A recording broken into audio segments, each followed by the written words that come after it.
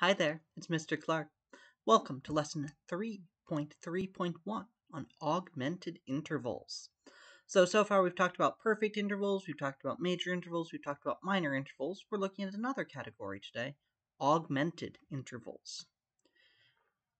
Augmented intervals can either be category 1 or category 2. If you take any perfect or major interval and make it larger by a half step, you get an augmented interval. Notice that it will have to stay the same in terms of where it's written on the staff. So here you have a perfect unison. If you make one of those C's a C sharp, making it larger by a half step, you get an augmented unison. Here you have a major second, C to D. If you make it larger by 1/2 step, C to D sharp, you get an augmented interval. Notice that C to E flat would also be a half step bigger than C to D. However, C to E flat is a third, specifically a minor third. So that has nothing to do with an augmented second. I mean, they sound the same, but it can't be an augmented second because it's a third. So you have to keep them in the same staff positions while increasing them by a half step. The same thing could go the other way. C to D, if you make C a half step lower to C flat to D would also be an augmented second. You have examples here. Pretty straightforward. And I do note here that some augmented intervals are enharmonically equivalent to more familiar sounds.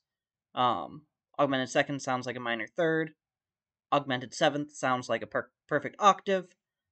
But we're worried about how it's notated right now in order to determine how we classify the interval in terms of size and quality. If for some reason you have an interval that's 2 half steps larger than a perfect or major interval, it would be doubly augmented. So if you took this second, an augmented second, C to D sharp, a doubly augmented second would be C flat to D sharp.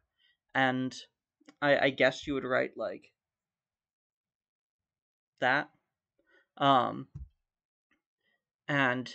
it would keep going. You could have triply, quadruply augmented, but like at that point you just have to start questioning your life decisions that led up to this point, and also the life decisions that didn't lead up to this point. Anyway, last thing to note, the augmented fourth is also known as a tritone because it consists of 3 whole steps, a tone being a whole step, 3 of them. That makes sense. Historically, it's been considered the most dissonant interval, even known as Diabolus in Musica, or the devil in music, in the medieval era.